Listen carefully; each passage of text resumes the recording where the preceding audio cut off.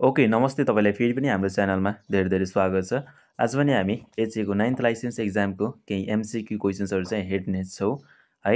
ल हाम्रो questions number 1मा रहेको छ which media is best during epidemic भनेको छ है। इपिडेमिक भनेको के हो भन्नुहोस् त। इपिडेमिक भनेको के हो?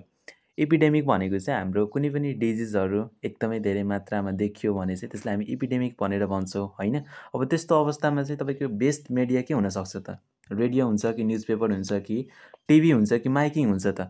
हो त्यति बेला चाहिँ हाम्रो बेस्ट भनेकै माइकिङ हुन जान्छ कि माइकिङबाट चाहिँ हामी एकदमै मजाले चाहिँ त्यो इन्फर्मेसन्सहरू चाहिँ एक ठाउँबाट चाहिँ अर्को ठाउँमा एकदमै मास मिडियामा चाहिँ हामीले दिन चाहिँ सक्छौँ भन्ने कुरा चाहिँ बुझ्नु होला है। ल अर्को हाम्रो के छ idol group discussion should have भनेको छ होइन। भन्दाखेरि चाहिँ डिस्कसन्स गर्दाखेरि चाहिँ तपाईँको कति मेम्बर चाहिँ हुनुपर्छ भनेर भनेको छ कि हो त्यो चाहिँ कति हुनुपर्छ त भन्दाखेरि चाहिँ हाम्रो 6देखि चाहिँ 12जना जति चाहिँ हुनुपर्छ भन्ने कुरा चाहिँ बुझ्नु होला। ल अर्को हाम्रो 3मा के छ 3मा छ the best method of health education is for small group भनेको छ है। यहाँ चाहिँ स्मल ग्रुप भनेको छ कि त्यो अलिकति तपाईँले विचार गर्नुपर्ने हुन्छ होइन। स्मल ग्रुपको लागि चाहिँ हाम्रो बेस्ट भनेको के हुन्छ भने डेमोन्स्ट्रेसन्स हुन जान्छ कि है। अलिकति तपाईँको स्मल ग्रुपहरूमा चाहिँ हामीले मजाले डेमोन्स्ट्रेसन्स गरेर चाहिँ मजाले चाहिँ तपाईँको बुझाउन चाहिँ सक्छौँ भन्ने कुरा चाहिँ बुझ्नु होला है। ल अर्को हाम्रो के छ 4 number according to Rogers model the third step of behaviour change is भनेको छ है। यहाँ चाहिँ तपाईँको थर्ड स्टेपको कुरा गरेको छ त्यही भएर चाहिँ हाम्रो यसको एन्सर भनेको चाहिँ इभ्यालुएसन्स हुन जान्छ है। अप्सन बी चाहिँ यसको राइट एन्सर हुन जान्छ। त्यसै गरी अर्को रहेको छ 5 the best type of leadership is भनेको छ है। हामीले लिडरसिप पढिरहँदाखेरि चाहिँ त्यहाँ अटोक्रेटिक पढाएको थियौँ डेमोक्रेटिक पढेको थियौँ र राइस इज फेयर भनेर पढाएको थियौँ होइन। अब यो तिनवटाबाट चाहिँ हाम्रो बेस्ट भनेको कुन हुन्छ भने डेमोक्रेटिक चाहिँ एकदमै धेरै बेस्ट मानिन्छ भन्ने कुरा चाहिँ तपाईँ बुझ्नु होला। त्यसै गरी अर्को हाम्रो 6मा रहेको छ the most important part of healthful school environment भनेको छ है। हो कुनै पनि स्कुलको इन्भाइरोमेन्ट चाहिँ एकदमै सफा छ एकदमै इन्भाइरोमेन्ट चाहिँ क्लिन छ त्यो के कुराले जनाउँछ भने त्यहाँ चाहिँ ल्याट्रिनको कन्स्ट्रक्सन छ कि छैन है। ल्याट्रिनको कन्स्ट्रक्सन त्यहाँ छ कि छैन भन्ने कुराले चाहिँ जनाउने गर्छन्। अप्सन सी चाहिँ यसको राइट एन्सर हुन जान्छ। अर्को छ 7 in which type of leadership style there is a feeling of we are togetherness भनेको छ होइन। हो यो जुन हाम्रो टुगेदरनेसको फिलिङ चाहिँ हाम्रो कुनमा दिन्छ भने डेमोक्रेटिकमा दिन्छ कि किनभने यहाँ चाहिँ के हुन्छ तपाईँको डेमोक्रेटिकमा सबै इम्प्लोइहरूले पनि त्यहाँ डिसिजन चाहिँ मेकिङमा चाहिँ अलिकति हेल्प गरेको हुन्छ भने चाहिँ एउटा तपाईँको लिडरले पनि त्यहाँ हुन्छ होइन। भनेपछि तपाईँको लिडर पनि हुन्छ प्लस तपाईँको जति पनि इम्प्लोइहरू हुन्छ त्यसको पनि कुरा चाहिँ त्यहाँ चलिरहेको हुन्छ है। त्यही भएर चाहिँ यसमा चाहिँ तपाईँको वी अर टुगेदरनेसको चाहिँ फिलिङ चाहिँ दिएको हुन्छ। अर्को हाम्रो के छ 8 which leadership is best in an emergency conditions भनेको छ। कुनै पनि तपाईँको इमर्जेन्सी कन्डिसन्समा चाहिँ अटोक्रेटिक लिडरसिप चाहिँ एकदमै बेस्ट हुन्छ कि किनभने चाहिँ अटोक्रेटिकमा चाहिँ तपाईँको लिडरले चाहिँ डिसिजन्स लिने हुन्छ होइन। अब लिडरले लिइसकेपछि चाहिँ त्यहाँ अलिकति तपाईँको झन्झटिलो होइन अलिकति कन्फ्लिक्टहरू चाहिँ त्यस्तो केही पनि हुँदैन कि किनभने इमर्जेन्सी टाइममा चाहिँ हामीलाई एकदमै छिटो होइन एकदमै चाँडो एकदमै सडन चाहिँ डिसिजन्स लिनुपर्ने हुन्छ। त्यहाँ चाहिँ यदि हामीले डेमोक्रेटिकलाई युज गर्यो भने अलिकति टाइम लाग्न सक्छ जसले गर्दाखेरि चाहिँ फर्दर अरू नै कम्प्लिकेसन्सहरू चाहिँ आउन सक्ने हुन्छ है। ल अर्को हाम्रो के छ 9 which of the following leadership is also called पार्टिसिपेटिभ leadership भनेको छ भनेपछि हाम्रो डेमोक्रेटिकमा के हुन्छ त हाम्रो डेमोक्रेटिकमा त अभियसली तपाईँको इम्प्लोइहरू पनि पार्टिसिपेट भएको हुन्छ होइन। भनेपछि पार्टिसिपेट लिडरसिप त हाम्रो डेमोक्रेटिक भयो नि होइन त। अप्सन बी चाहिँ यसको राइट एन्सर भयो।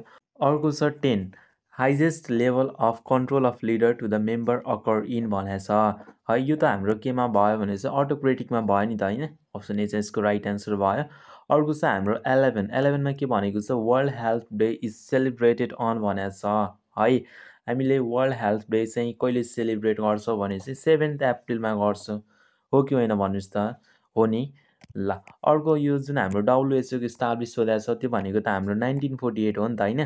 त्यसै गरी कहिलेकाहीँ चाहिँ तपाईँको इस्टाब्लिस नसोधेर ओरिजिनेट सोधिरहेको हुन्छ ओरिजिनेटेड इन भनेर सोधिरहेको हुन्छ त्यो भनेको चाहिँ हाम्रो 1945 हो है। बुझ्नुभयो त। इस्टाब्लिस भनेको हाम्रो 1948 हो भने चाहिँ ओरिजिनेटेड भनेको चाहिँ हाम्रो 1945 हो भन्ने कुरा चाहिँ बुझ्नु होला। अर्को के छ हाम्रो क्वारेन्टिनको कुरा गरेको छ। Quarantine has been nowadays replaced by भनेको छ है।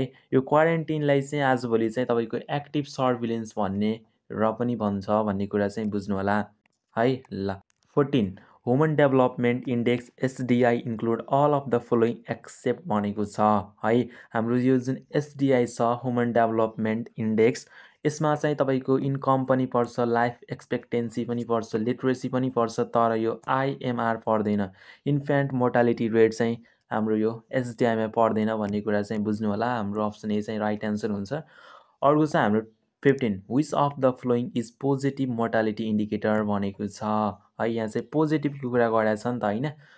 सो हाम्रो यसको राइट एन्सर भनेको लाइफ एक्सपेक्टेन्सी हुन्छ के। अप्सन डी चाहिँ यसको राइट एन्सर हुन्छ। भने हाम्रो killing power of disease is presented by भनेपछि यो चाहिँ हाम्रो केस फेटालिटी रेट चाहिँ राइट एन्सर हुन्छ है। यो कुनै पनि डिजिजको कतिको मार्ने क्षमता छ भन्ने कुरा चाहिँ हाम्रो केस फेटालिटी रेटले चाहिँ जनाउने हुन्छ है। ल अब यहाँ के छ 17मा आइसबर्ग फेनोमेननको कुरा गरेको छ।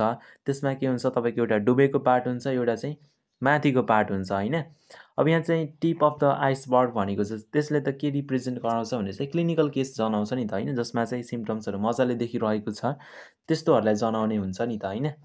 सो अप्सन ए चाहिँ हाम्रो राइट एन्सर भइहाल्यो। अर्को के छ iceberg phenomenon of disease not so by भनेको छ है। अब कुनमा चाहिँ देखिँदैन त भन्दाखेरि चाहिँ हाम्रो यो मिजल्समा देखिँदैन के, किनभने चाहिँ तपाईँको मिजल्स लागिहाल्यो भने चाहिँ 1 देखि 2 दिनमा चाहिँ मजाले लक्षणहरू चाहिँ देखिहाल्छ होइन। तर यो हाइपोटेन्सन्समा के हुन्छ, डायबिटिजमा के हुन्छ, क्यान्सरमा के हुन्छ, मान्छेमा चाहिँ लागेको हुन्छ, प्रेसर बढेको त हुन्छ, तर मान्छेले आफै थाहा हुँदैन कि मेरो चाहिँ प्रेसर बढेको छ भनेर, मेरो सुगर बढेको छ भनेर है। त्यही भएर हाम्रो अप्सन चाहिँ यसको 1 वा अप्सन ए चाहिँ राइट एन्सर हुन जान्छ। अर्को छ 19 एपिडेमियोलोजिकल ट्राइड कन्सिस्ट अफको कुरा गरेको छ होइन। हाम्रो यस्तो हुन्छ जसमा के हुन्छ एजेन्ट हुन्छ, होस्ट हुन्छ र इन्भाइरोमेन्ट हुन्छ होइन त। हामीले मजाले पढेको कुरा छ भनेपछि हाम्रो अप्सन बी चाहिँ राइट एन्सर हुने भयो।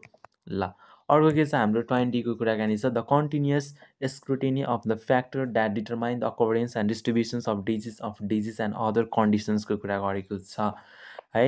भनेपछि हाम्रो यसको राइट एन्सर के हुन्छ, सर्भिलेन्स हुन्छ। किनभने सर्भिलेन्स भनेको के हो, सर्भिलेन्स भनेको एउटा तपाईँको एक्टिभ कुनै कुराको चाहिँ एकदमै मजाले एक्टिभली चाहिँ खोजिरहेको हुन्छ, रिसर्च गरिरहेको हुन्छ होइन, त्यसलाई हामी सर्भिलेन्स भन्ने गर्छौँ नि त होइन। सो अप्सन हाम्रो बी चाहिँ राइट एन्सर हुन जान्छ यो क्वेसन्सको लागि। अर्को छ हाम्रो 21 health person goes house to detect malaria cases which type of surveillance is it भनेको छ होइन। कुनै पनि तपाईँको हेल्थ प्रोफेसनल्सको मान्छेहरू एकदमै घरै घर गएर चाहिँ मलेरिया केसेसहरू चाहिँ डिटेक्ट गरिरहेछ, खोजिरहेछ भने चाहिँ त्यो कुन टाइप अफ सर्भिलेन्स हो भनेर सोधेको छ। हो त्यो भनेको चाहिँ हाम्रो सेन्टिनल सर्भिलेन्सभित्र चाहिँ पर्छ। बुझ्नुभयो त, अप्सन सी चाहिँ यसको के हुन्छ त राइट एन्सर हुन्छ है। ल अर्को के छ हाम्रो 22 को कुराकानी छ missing case are identify by भनेको छ है। कुनै केसहरू चाहिँ यदि मिस भइसकेको छ भने त्यसलाई हामी कसरी आइडेन्टिफाई गर्छौँ भनेर भनेको छ। यसको एन्सर चाहिँ तल कमेन्ट गर्नु होला है। यसको एन्सर के हुन्छ त्यो चाहिँ कमेन्ट गर्नु होला। हाम्रो एक्टिभ सर्भिलेन्स हुन्छ कि प्यासिभ सर्भिलेन्स हुन्छ कि सेन्टिनल सर्भिलेन्स हुन्छ कि या सबै हुन्छ त है। सबैजनाले चाहिँ यसको एन्सर चाहिँ कमेन्ट गर्नु होला। त्यसै गरी हाम्रो 23मा रहेको छ which of the following sequence is correct भनेको छ है। कुनै पनि डिजिजलाई चाहिँ हामीले इराडिकेसन्स गर्नको लागि पहिला हामीलाई के गर्नुपर्छ, कन्ट्रोल गर्नुपर्ने हुन्छ। कन्ट्रोल गरिसकेपछि के हुन्छ, इलिमिनेसन्स हुन्छ र त्यसपछि बल्ल के हुन्छ त इराडिकेसन्स हुन्छ। भनेपछि हाम्रो अप्सन सी चाहिँ के हुन्छ राइट एन्सर हुन जान्छ है। ल अर्को के छ हाम्रो 24 छ complete इन्टरप्सन्स of ट्रान्समिसन्स of disease is भनेको छ। यहाँ चाहिँ कम्प्लिट इन्टरप्सन्सको कुरा गरेको छ नि त। भनेपछि के हुन्छ हाम्रो इलिमिनेसन्सको कुरा हुन्छ भन्ने कुरा चाहिँ बुझ्नु होला। हाम्रो अप्सन बी चाहिँ यसको के हुन्छ त राइट एन्सर हुन्छ। अर्को हाम्रो छ 25मा which of the following is not true about disease इराडिकेसन्स भनेको छ है। ल अप्सन एमा के भनेको छ कम्प्लिट टर्मिनेसन अफ डिजिज ट्रान्समिसन्स भनेको छ भने हाम्रो अप्सन बीमा के भनेको छ tier out by root is disease इराडिकेसन्स अरे के।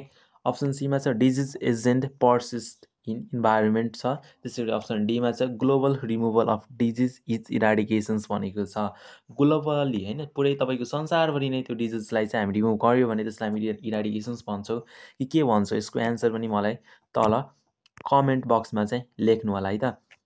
यो 25 को कति नम्बरको अप्सन चाहिँ राइट एन्सर हुन्छ त्यो चाहिँ तल कमेन्ट गर्नु होला है। ल र बाँकीको जुन हाम्रो 26देखि छ है त्यो चाहिँ हामी नेक्स्ट भिडियोमा चाहिँ हेर्नेछौँ। अलिकति भिडियो चाहिँ लामो हुन्छ, त्यही भएर तपाईँलाई पनि अल्छी लाग्छ होला हेर्नलाई।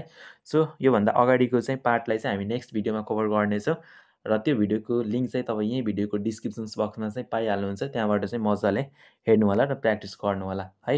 र च्यानलमा नयाँ हुनुहुन्छ भने चाहिँ च्यानललाई सब्सक्राइब पनि गर्न सक्नुहुनेछ है।